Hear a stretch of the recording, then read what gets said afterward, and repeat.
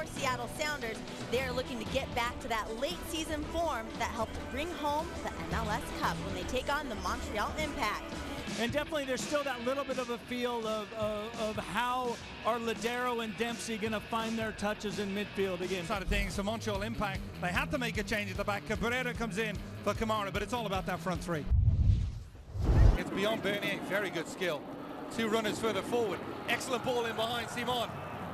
It is Harry Ship with the cross on that near post. An excellent run forward from Jordan Morris. The best move of the match so far. Almost results in the Sounders goal. He did just enough to clear the danger. Well, you got to get it right. You understand a little bit of a miscue, and so simply you can put it in your own net. Piatti with a through ball. It's a lovely through ball that comes around Fry. We have our opening goal. Piatti, the architect, and the finish from Matteo Mancosu.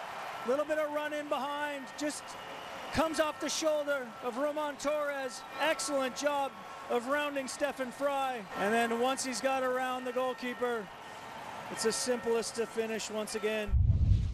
Well, the warning signs are there for all to see with Piatti. Now Morris at the other end. He's got in between the two central defenders, off the outside of the woodwork. The closest we've come to a leveler, and once again, the pace of Jordan Morris absolutely terrifying the Montreal central defenders.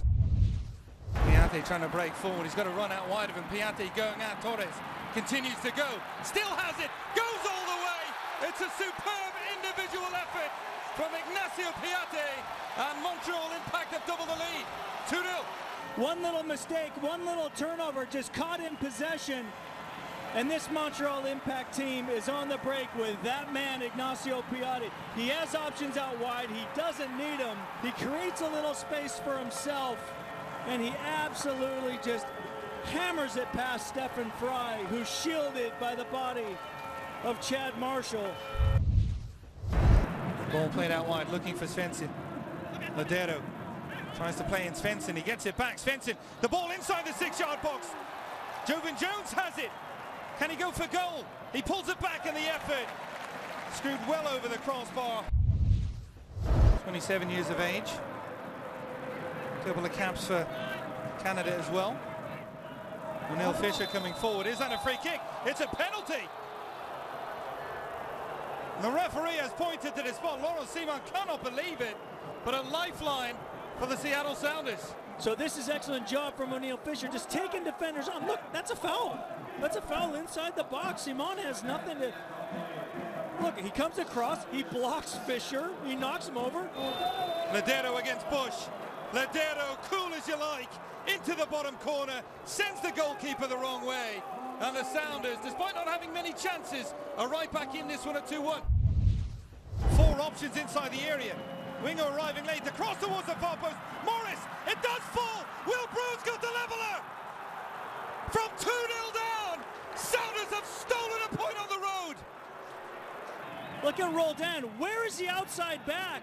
Roldan creates the space, puts the ball in the box, and look at all the Sounders jerseys in there.